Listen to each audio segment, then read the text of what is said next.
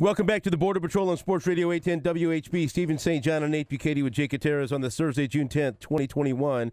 We're always happy to be joined by our friend Rob Riggle, who's in studio with us now. Rob, good morning. How are you? Good morning. I'm just admiring your hat and your sweatshirt. That's right. It's awesome. Aren't those awesome? I tell you what, I've got my Monarch gear. I've been sporting it a lot lately. It's incredible. It's the best. You got to go to the team store when you go out to Legends Field and get your Monarchs gear. Yeah. I wear it all the time. And I saw you at the 15 of Mahomes charity golf tournament with wearing that same hat. Wearing the hat. I think we're wearing that exact same hat. That's why I wore it. I had to go. Rob Riggle's wearing it. I got to get it now. So how was that experience? Playing in the 15 and Mahomes golf tournament in Hawaii. It was awesome. It was everything you'd hope it'd be, and it was such an honor to be invited. You know, I was thrilled that Mr. Mahomes reached out and asked me to host the event that night, and we had a blast. We raised a lot of money, and they had great sponsorships, and I just I think very highly of Patrick Mahomes. Oh, so do we. That is awesome. not just as obviously a quarterback and an athlete, but I just love the fact that he's embraced philanthropy and that he's embraced the mentality of giving back. I think it's just he demonstrates leadership all the time, whether it's on the field or off the field. So it was an honor to be part of that. Was it an honor to lose money to Patrick Mahomes? It was always an honor. Always an honor. Look, I dine out on that all the time. I talk about losing to him at Tahoe. I've been talking about it since I lost to him last year. And I was winning through 15 holes, just so we're clear. I lost 16, 17, and 18, quite literally. Right. The last 3 holes, I unraveled like a folding chair. I completely lost it. You dumped to him. I did. I went double, double, double. And I think he went par, par, par, and he just swept it. He took it all back.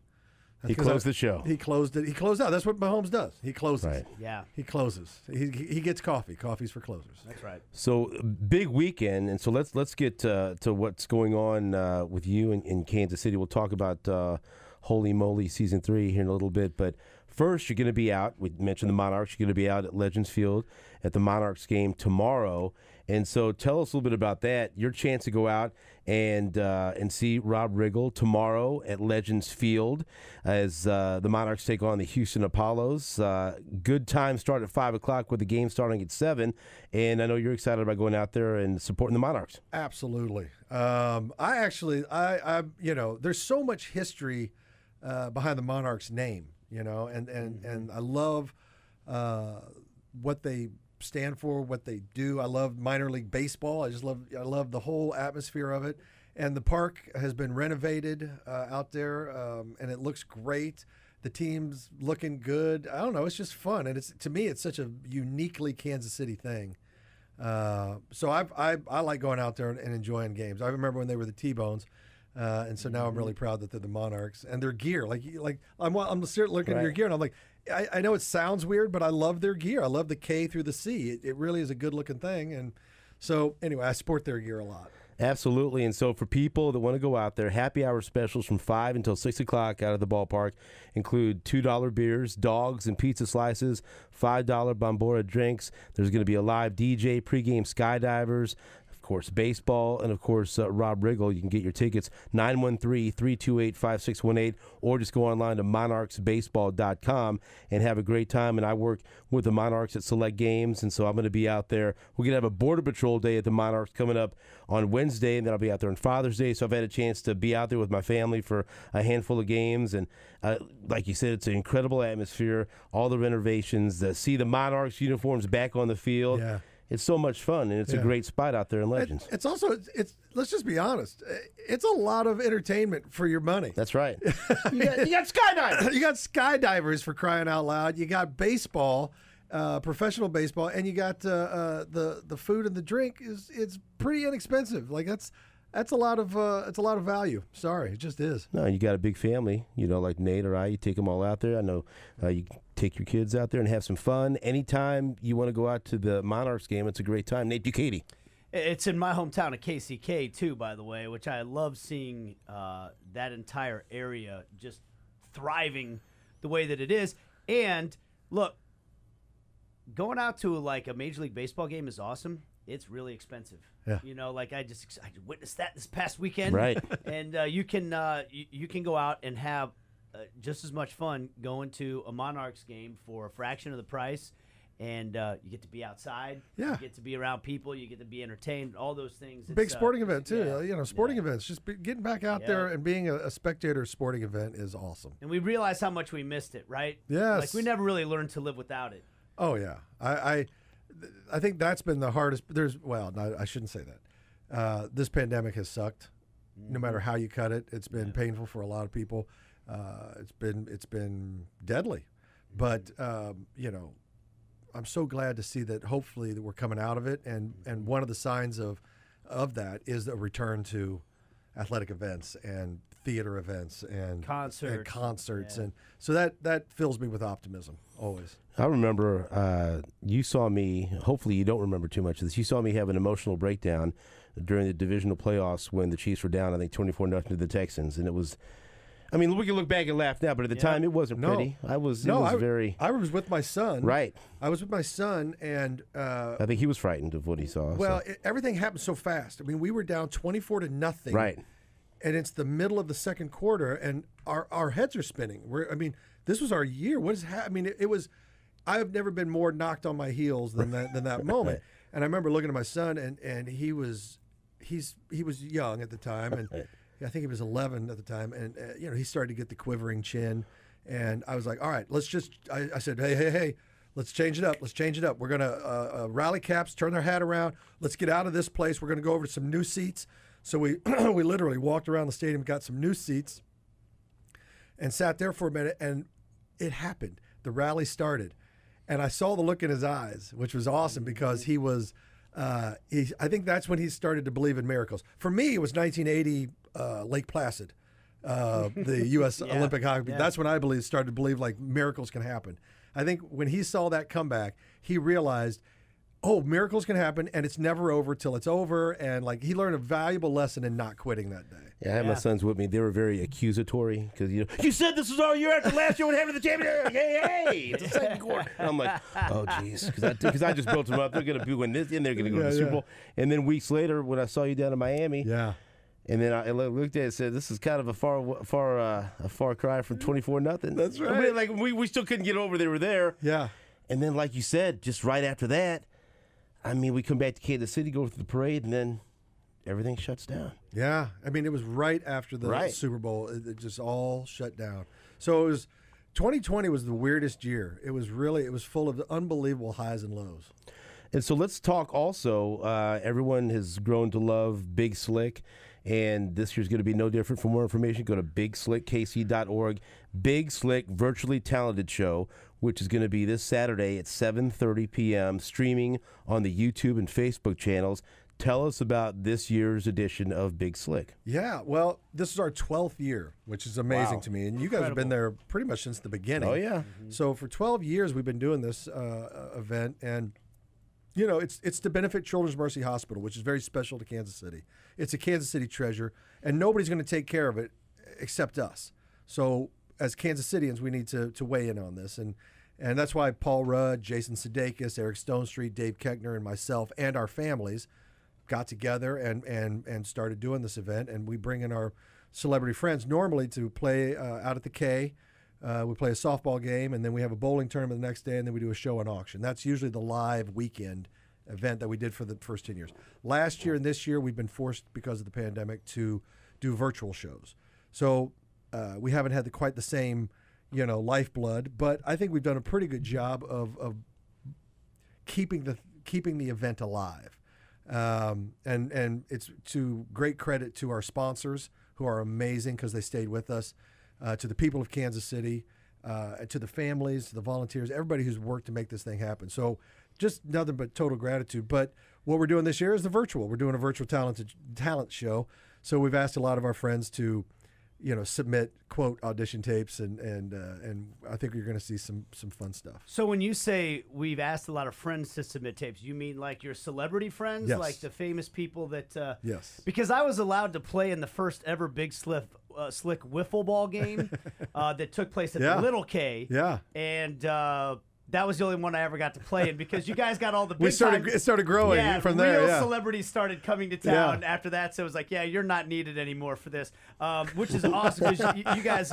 We hear that every year. He goes, I guess they're not going to call me this, but like, I don't think they are, Nate. I don't By think the they way, are. Nate, I've been bumped off of late night talk shows. It happens. You know, it happens. You know what? I thought maybe it was because I started a benches clearing brawl with Paul Rudd in the first inning of that game because he drilled me on the leg with a pitch. Well, he deserved to be charged. Right. That's right. You weren't taking it. You were like, you had my back in a second. Yes. But so not like people like me and Steven, but A-list celebrities that you guys are friends with are going to do talent show stuff. We hope so. Is basically yes, the game plan. We've asked them to send us some stuff. That's awesome. So yeah, I think it'll be fun. It should be a lot of fun. And you're right. It's come a long way. I think the first year we did it, I was shooting a movie called The Other Guys, and with Will Ferrell, and we used to play poker every night on the set.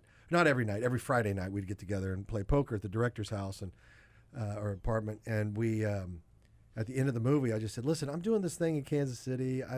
We've never done it. I have no idea what to expect, but it's a poker tournament. You guys want to come?" And Will was one of the first guys who said, "I'll come."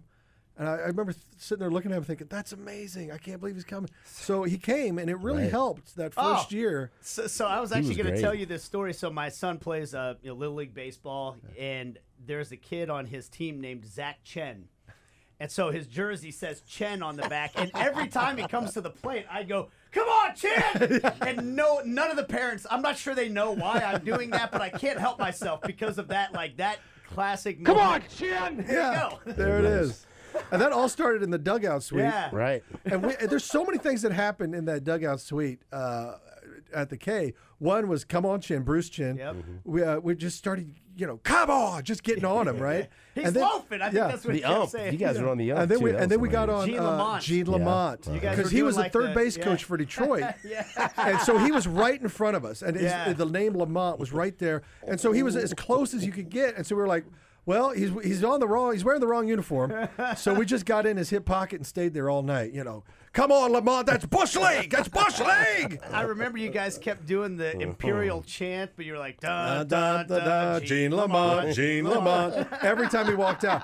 And finally, Johnny Damon was playing for the Detroit Tigers at the time, and I remember like Damon would wave at us and stuff, and as he was headed out to the field or whatever. Finally, like around the 7th or 8th inning, he stopped and told Gene what was going on because Gene was like, "Who are these guys?" He had no idea. They've been in my hip pocket all day just riding me. And finally, Gene gave us, because we were like, "Turn around, Gene. You know you want to. Look at us." And finally, he turned around after Johnny said something to him, and then he gave us a wave. And I mean, we loved him. They were like, "You're the best, Lamont." And then now I guess recently he joined the Royals organization, or a couple years ago anyway. That's incredible. So anyway. Hey, I wanted to say this though, to be serious for a minute about what you guys do for Children's Mercy. I had a personal experience with this when my 18-month-old son a few months ago got a very expensive ambulance ride down to Children's Mercy.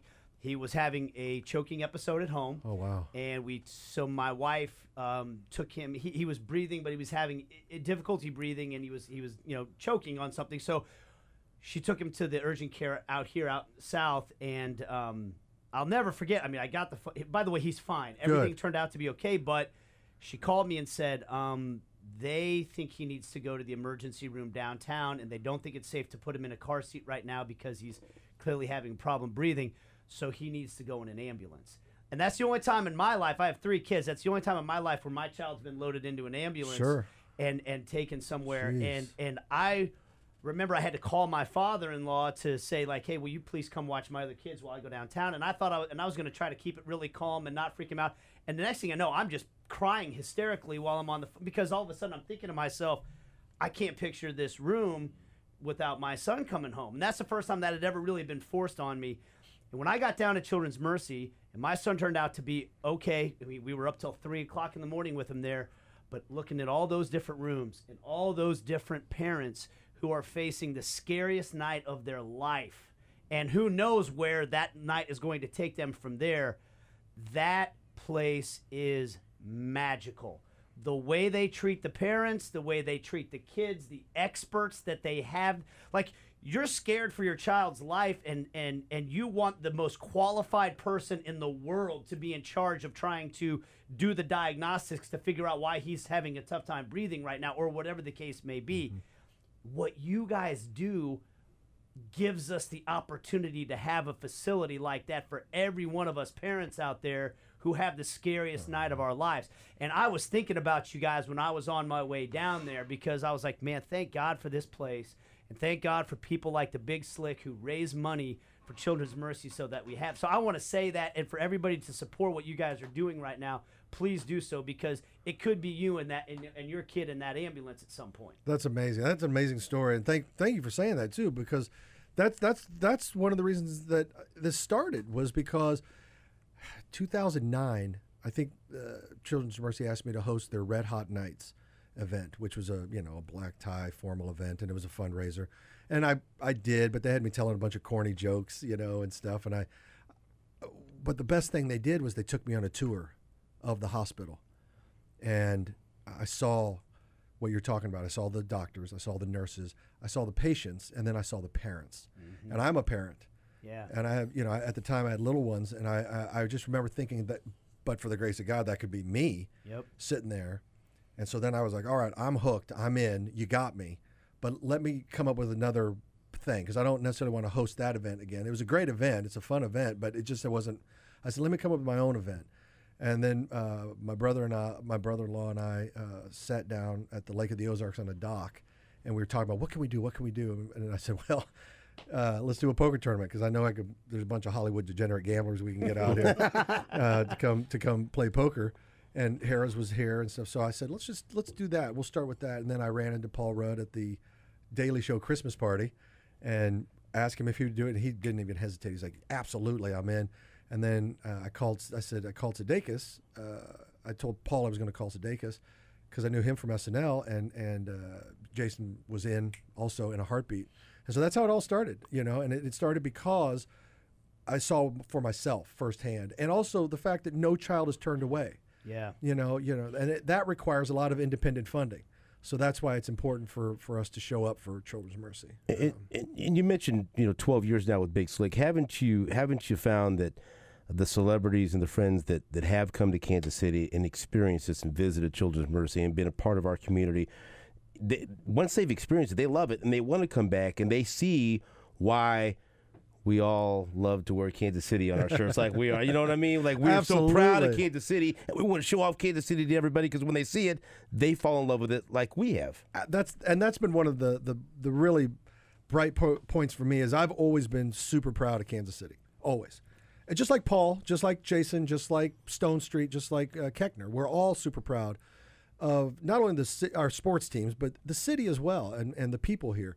So to bring all these Hollywood and New Yorkers and bring them back here and just give them a taste of Kansas City for a weekend, and they get to meet the people, and they get to, it never fails. They call us the next year and say, can I come back? Can I come back? That's why we've gone from, I think the first year we had 8 celebrities, counting Paul, Jason, and myself. That first year, I think we had 8 celebrities come back for that.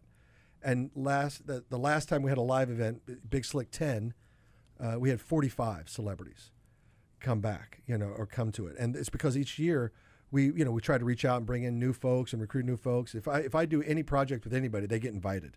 Yeah. Even if I barely know, I'm like, hey, I did a movie with Knoxville, and I was Johnny, and I was like, so we're doing this thing. When are you coming? He's like, I'm in. And then they want to come back, and they want to come back, and they want to come back.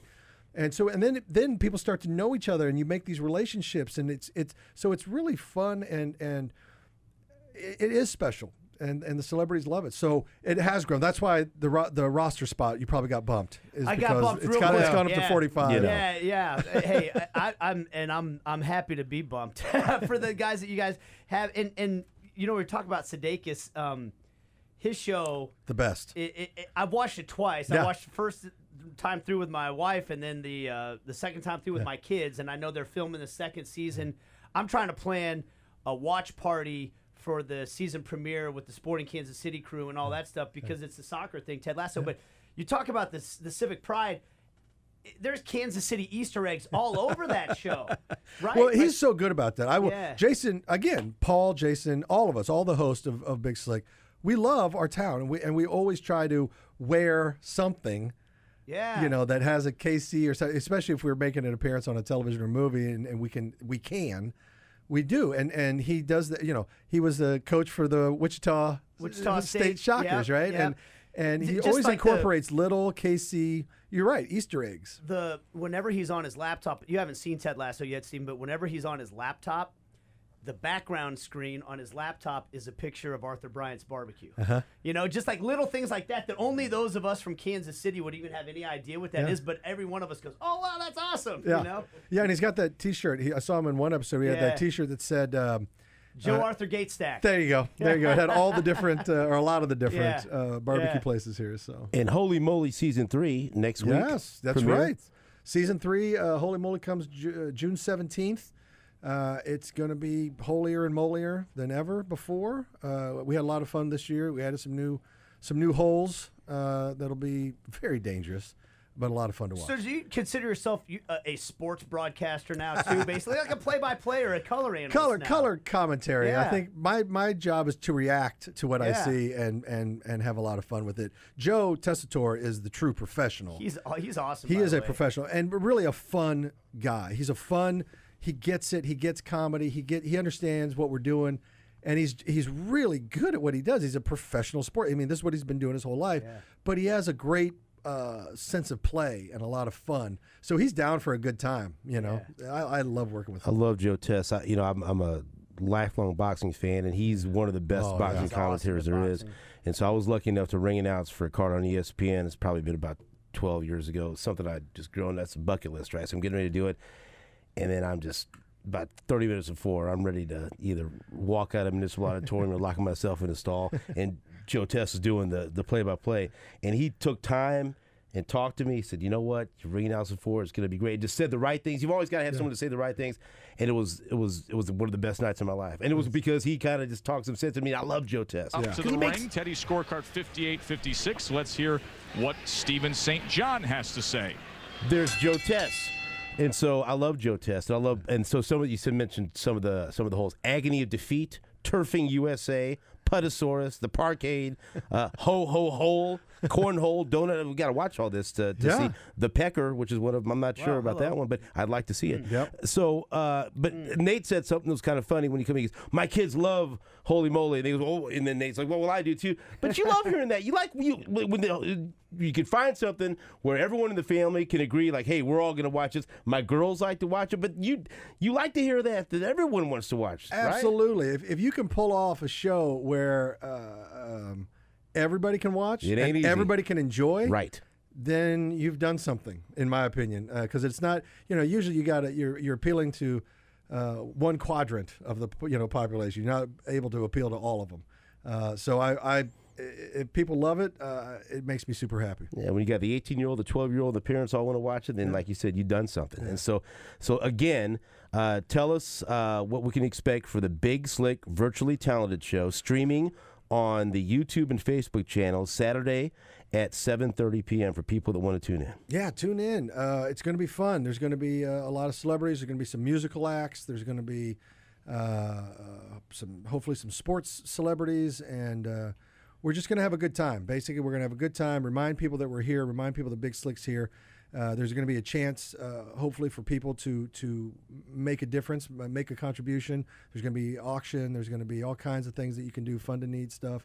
So there's ways to help, and we hope people tune in and enjoy it. It's going to be a good time. It's the best we can do in the pandemic.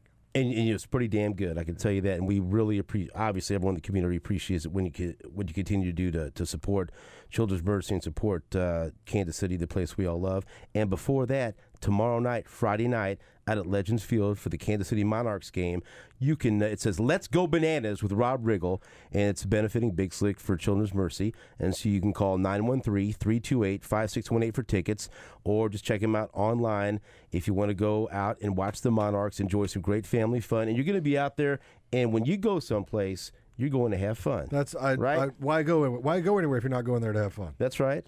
And so skydivers, $2 hot dogs for the happy hour between 5 and 6. So if you're looking for plans, don't look anymore. You got them for tomorrow night. Mark, you want to give away any tickets for tomorrow night? Okay, how about, what do you want to give away? Couple pairs to the Legends Club? I'm just putting words in his mouth. He just said yes. Because you got to say yes when you ask him on the radio. That's right. All right? Yep, so we'll give away. Put him on the spot. Because it'd be kind of a weird feeling. No, we're not giving away tickets, all right? So a couple of tickets up in the Legends Club where you can eat and drink and be merry, and it is one of the best places to watch baseball anywhere. I can promise you that.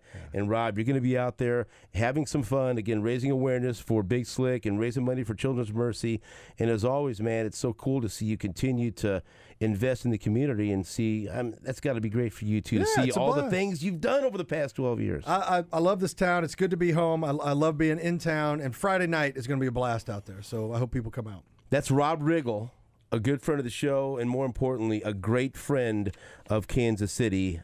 Don't forget to tune in on Saturday night. And go out to the Monarchs tomorrow night. Get more information. You can follow them on Twitter if you want to get the more information on the game at KS City Monarchs. And you can also go at Big Slick KC to find out how you can watch everything virtually on Saturday night. Rob, we hope to talk to you again real soon, my man. Awesome. Thanks for having me, guys. That's the one and only Rob Riggle. You can call in 913-381-810 to win those VIP tickets tomorrow night so you can go bananas with Rob Riggle at the Monarchs game on Sports Radio 810 WHB.